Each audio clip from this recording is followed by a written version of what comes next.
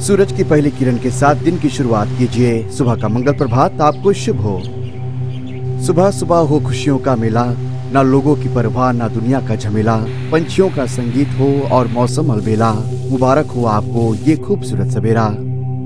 हर सोमवार से लेकर शुक्रवार तक सुबह 6 से लेकर 9 बजे तक शामिल रहें रेडियो FBCTV पर हम सफर में रविंद्र सिंह के साथ। How would you like to spend your morning? You could spend your morning like this.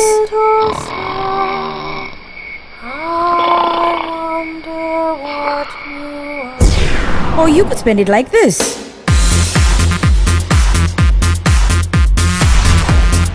Tune in to the Morning Ride every weekday morning from 9 a.m. till 12 p.m. right here on Today FM, Today's Hit Music.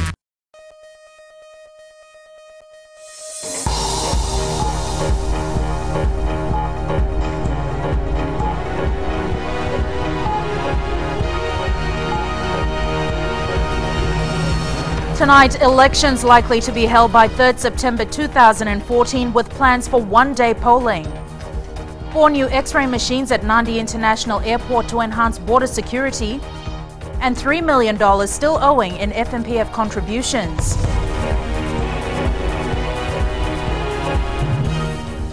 Good evening, I'm Jackie Spade and you're watching FBC News. The government is working towards holding elections by September 3rd, 2014.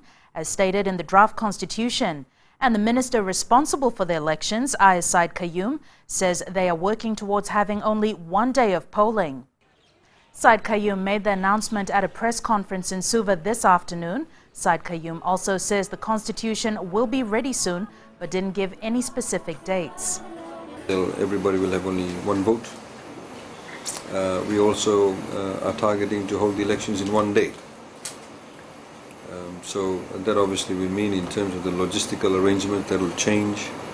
We need to ensure that some of the anomalies that took place in the 2006 elections do not take place.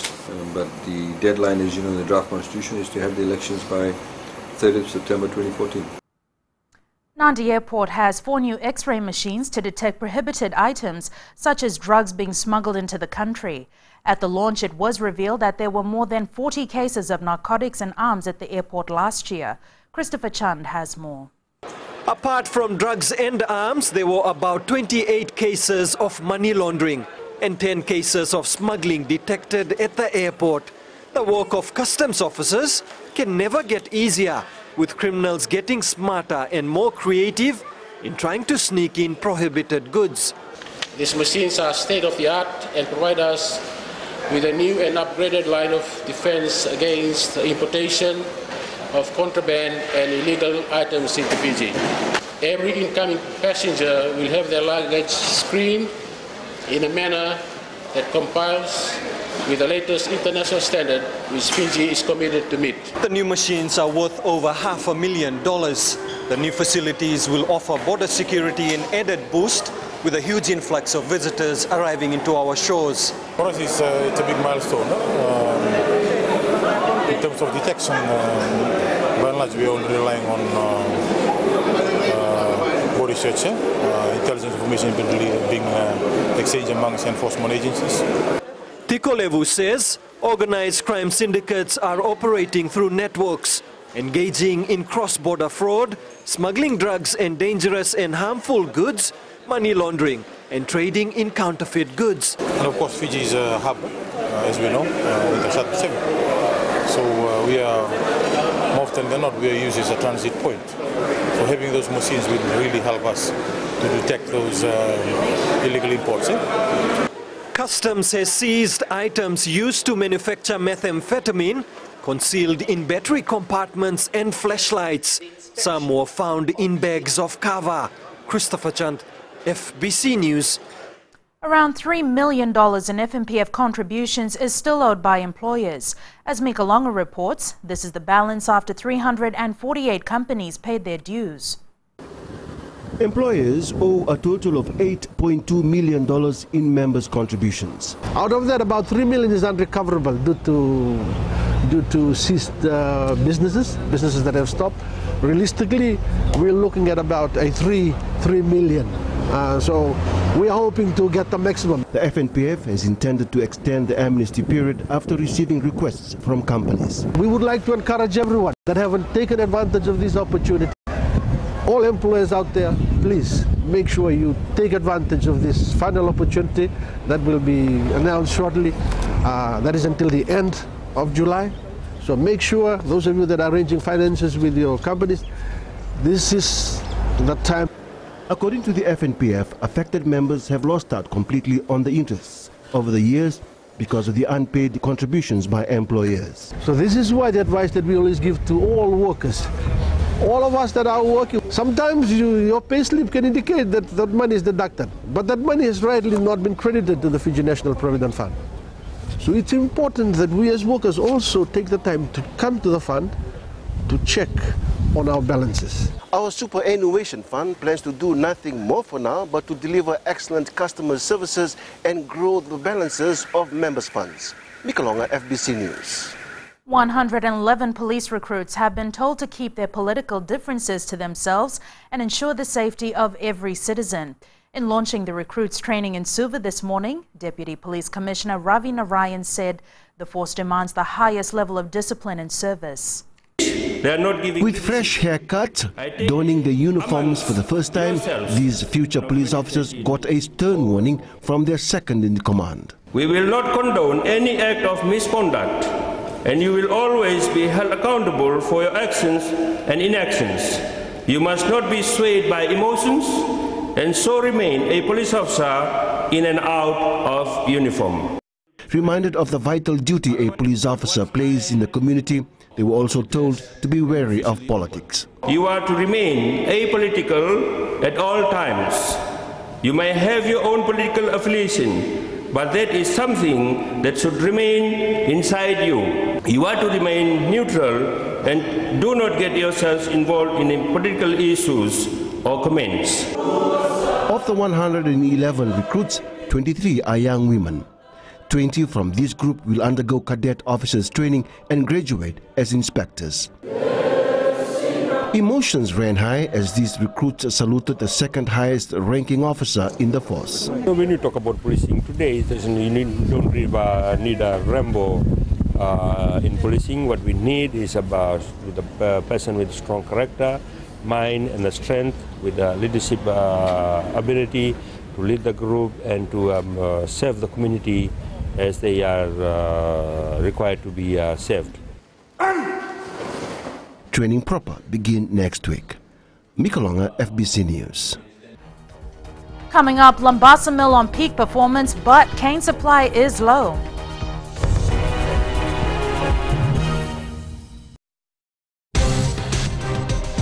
I wake up in the morning, I prefer to go down to the gym, get a bit of physical work done. Also, later on in the day, I decide to go through for meditation. I do a bit of reading to find out what the latest songs are, a bit of research. And for me, it's all about the listeners. Hey, what's up? I'm Rio, and this is the Traffic Jam every weekday from 3 o'clock to 7, only on Today FM. Today is hit music. What's up? Isambolo binaka. Nadhango wadi soni ndalai. Nama kio mani wasini ngono borota kina lali ne kabi. Maina tolu kina bitu. Ena moni tingina por rombuka. Ena mbula FM. Na bandu ena serre.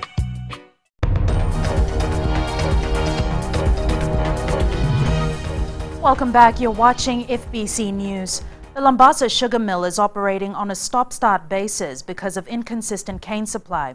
Farmers say the poor condition of cane access roads is to blame. Ritika Pratap reports. The Lambasa sugar mill began crushing 2 weeks ago, and while the mill is up to par, farmers are unable to supply cane on time. Cane access roads are said to be in poor state, even though $2 million has been allocated for repair. I've already got 3 loads of cane lying on the field, but last night the rain, because of the rain, we could not load it. If the road had been repaired, we could have transported that cane to the mill. None of the roads in my area has been repaired. If it remains like this, we will stop harvesting. I have a cane access road. Even the contractors might only one load. They haven't been up till now because it's very high time now. I am harvesting on my own A lack of water in some areas is also proving a hindrance. Every time when we call to the authority, only that day, on that night, we get the water.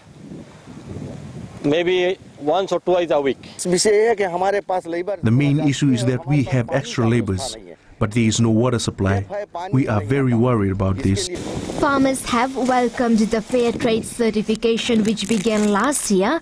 Many are hoping for a good payout. They have given the bean seeds and some vegetable seeds. They used to give the chemicals, knife, hand gloves, paraquat. They are giving $5 per bag for manure this year. They provide us with a knife, file, weedicides, and some allocation for the planting of new cane. An estimated 1.8 million tons of cane is expected to be crushed by all mills this season. Ritika Pratap, FBC News.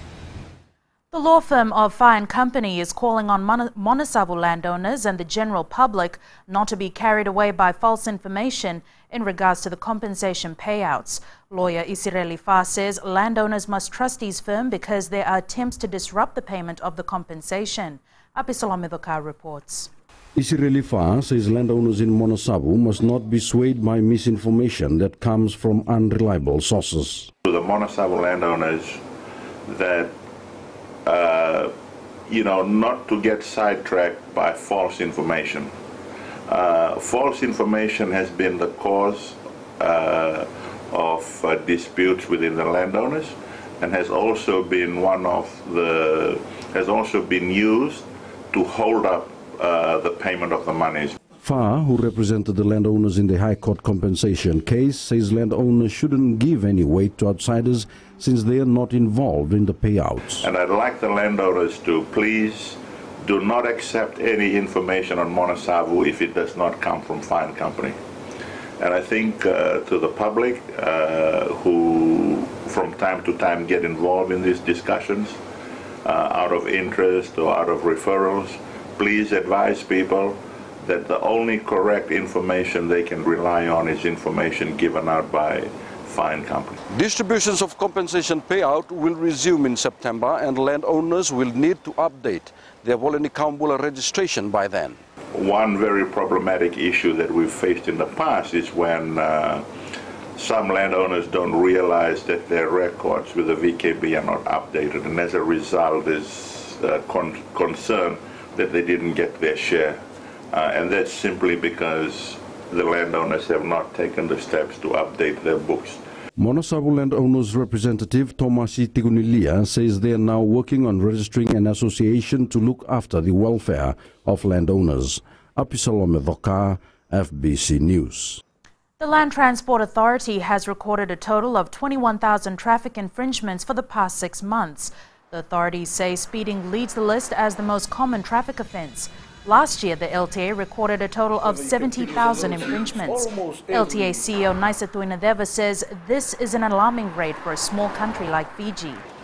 But if we are able to control this, then this will be better than last year. And I think that is the whole purpose why we are coming back with this emphasis on a road safety month. See, we don't want the money. We're not worried about the money. We want to reduce the number of problems of bookings on our roads. The Via Island in the Lau Group has been declared a fully organic island.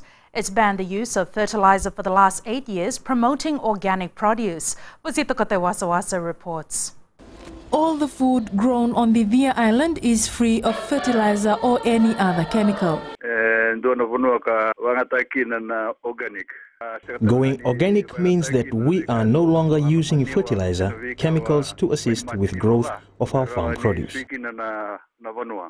Eroni Lauvanadhala says this milestone achievement encourages healthy living and also preserves traditional farming methods passed down from generations.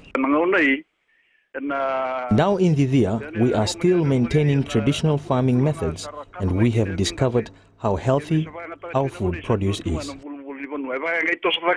Virgin coconut oil is the Via's main source of income, and having organic certification is a marketing tool for the Agriculture Ministry. Producing a large volume that is being sourced for the local market, and after this organic certification, I think it will allow our VCO products, oil, for export internationally. People on the via now have fresh, chemical-free food such as taro, cassava, sweet potatoes and tapioca leaves. With the success of the Via Island, the government wants to implement the same system in Rotuma, where fertilizer use was banned 2 years ago. Vasita Kotiwasawasa, FBC News. The United States Embassy in Fiji celebrated the U.S. Independence Day with the theme Lady Liberty. The embassy brought together government representatives, the diplomatic corps and U.S. citizens based in Fiji for the celebrations. Chanel Sivan was at the event.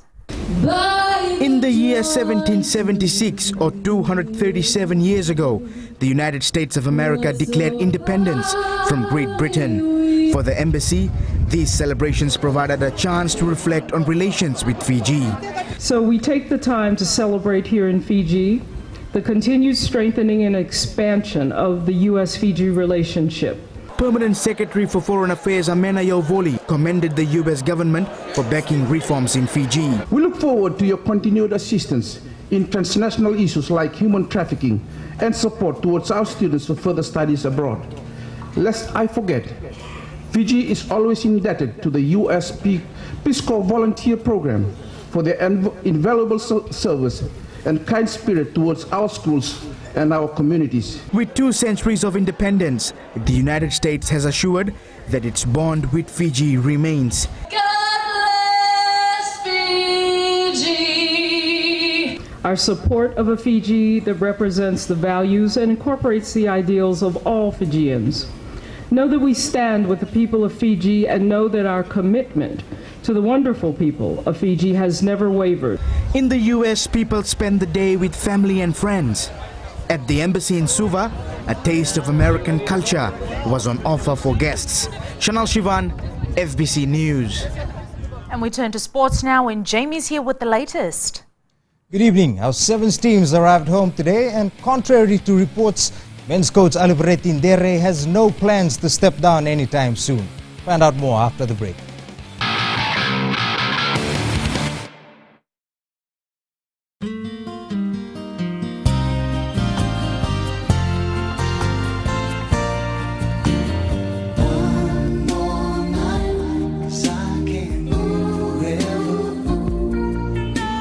Bula, I'm DJ Toro. Join me every Monday to Thursday, 7 until midnight.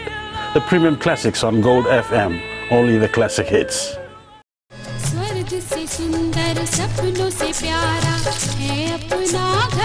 जहाँ हो प्यार का बसेरा और रिश्तों की खुशबू, वो है आपका अपना घर संसार.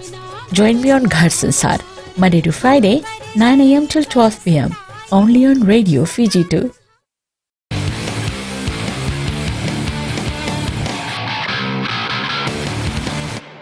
Welcome back. First up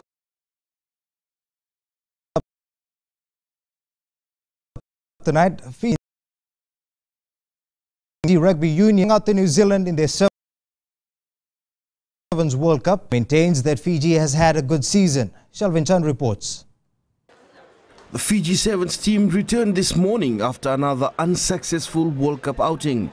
Coach Alibreti Ndere says he will not be stepping down and hopes to continue as the coach of the Fiji Sevens team. For the record, for the 2 seasons that I'm in charge of the Sevens, I think we bring in 5 tournaments, plus the semi-final in the World Cup. He told FBC Sports that he wants to stay on because he's the one who brought free-flowing rugby back into the team. For the previous coaches, and I think they just go in and just apply the certificate and everything, but they didn't have an idea in putting up this pattern of play. So I came in with a pattern of play and tried to bring back that style of training to suit this type of play. But this was not fully backed up. So why didn't we get to see this free-flowing style of rugby in Moscow? We've shown it in the first first game. So in the second, in the knockout stages, we are very conscious about that play. Dere says he will give his report to FRU and let them decide on his future. His time is up at the end of the month. Shalvin Chand, FBC Sports. The real stars from the World Cup outing, however, were the Fiji women's team. The Fijiana returned home with the bowl, their best ever finish at a top-level competition. Shalvin Chand again. The success of this team can be traced back to April when coach Timothy Wainingolo called for fresh trials, seeking out women in different sports. From there on, he molded the team and returned from Russia head held high. It was new on the first day. We know that's a venues and the place it's a big difference. And again, some of them it's the first time to play in the overseas. But the second day they've done well. We beat Springboks in the quarterfinal. We beat France in the semi-final. We beat Brazil in the final. The 9th place finish means Fijiana doesn't get to be part of the next IRB series, but there still may be room to sneak in. Yeah, they're talking about it. We need to be, Fiji can make it, if we make it 16 teams, I think Fiji will be included and the invitation will come. Wainingolo has come back with a mission. Stronger team, but we need, if it's a long run, we need the young girls. Some in the schools, we need some clubs like ACS, but we need some clubs coming from there. I think there will be a competition for the women's team in Fiji. While critics had written them off, this band of girls took on the challenge and did the nation proud. Shalvin Chand, FBC Sports. We need an in-depth study into rugby-related neck injuries. This was one of the concerns brought up during Fiji Rugby's Centennial Conference in Suva yesterday. Tsalendau Kadaka reports. A student died after breaking his neck while playing rugby last year, and another is now paralyzed. In 2012, there were 5 serious neck injuries from rugby. That's all we know. On trying to research a little bit more on neck injury and what could be done to prevent this. So you see there's a lot more room for research into this field, and we hope that after this conference there will be more research done into rugby and other sports for that matter. This issue didn't fall on deaf ears. Rugby executives agree we need to find out what we're doing wrong. On neck injuries, something that is very relevant to Fiji, and we have a lot of experts that are here, sports scientists, and we look forward to continuing to learn. Injuries are to be expected on the rugby field, but death and paralysis are things that neither Fiji Rugby nor budding players are willing to risk. Tsalendau Kadaka, FBC Sports. The Suva Masters soccer team has presented their jerseys today as they prepare for the Fiji-New Zealand Veteran Soccer Tournament this weekend. Former district reps such as Tony Watisoni, Ravuama Mandingi, William Lasanga and George Brown will make up the core of the team. Organizers say they will use this tournament to promote healthy living and fitness. Basically what we're trying to do is we're trying to focus on those who were former reps, former soccer reps, former, anyone who played soccer and who is over 35. Okay, we're trying to bring them back into soccer, trying to keep that passion. 8 teams will be participating this weekend, with 6 of those from overseas. The 2-day tournament begins on Friday at Prince Charles Park. The Fiji Under-19 cricket team lost their second match in the East Asia Pacific Region tournament in Australia today by 35 runs. However, yesterday they did start the tournament with a win, beating Samoa. Samoa bat first and were all out for 32 runs, thanks to some brilliant bowling. In reply, Fiji reached their target of 33 in the 26th over with a loss of 6 wickets. Today, Fiji once again bowled first and had Vanuatu all out for 89 runs, but the boys could not reach their target of 90 and were all out for 54 runs in the 26th over. That wraps up sports for tonight. We turn to business now.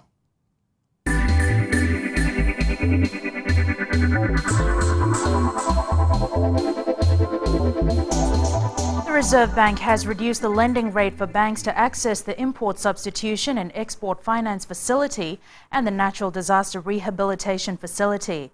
Licensed credit institutions, commercial banks and the Fiji Development Bank will be able to access these funds from the Reserve Bank at 1% per annum compared to 2% previously. RBF Governor Barry Whiteside says this decision is part of the effort to actively promote the use of the funds. Import substitution has been allocated $80 million, while disaster rehabilitation is given $40 million. To date, the RBF has approved a combined $70 million under both schemes.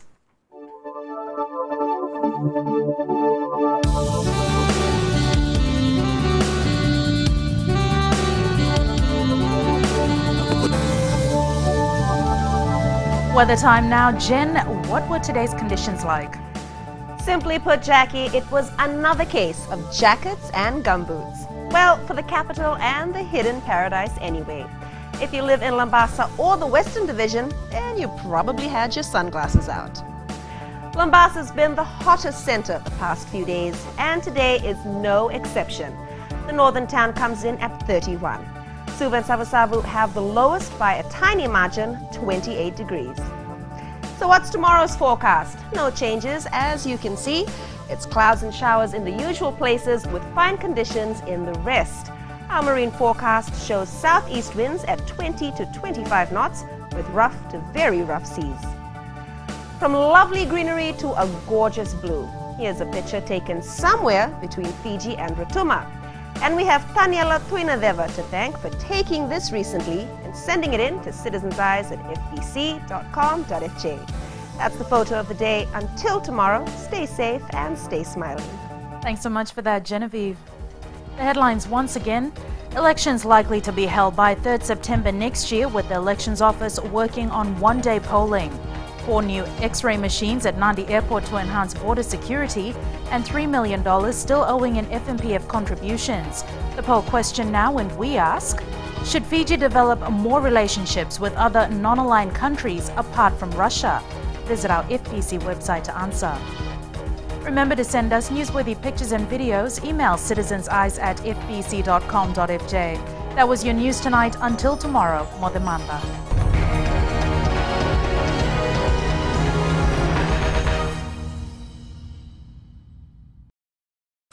Hope you're enjoying the music right now on Gold FM. Only the classic hits, especially if you're spending your time at home or around the office. I certainly hope you're taking it easy and enjoying the music coming your way. Well, I got a whole lot more to keep you moving and to keep you going right up until you reach knock-off time.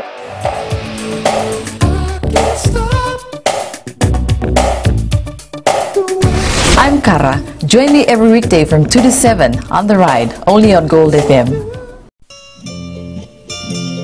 Ni sambulo binaka oya wone kamanalangi oni nandorungo diao mai na diwa kina rua na bisinga mai na moniti kina bagarumbu kana Radio Fiji wana ndoma ibiti bongani bianyanu nama katalengana bengo na sasibiani na tinna kaloka na bembongi ni bukilulu kena bima mani walu na bembongi ni bakarawai mai na mbuza ni balu ninge namaka.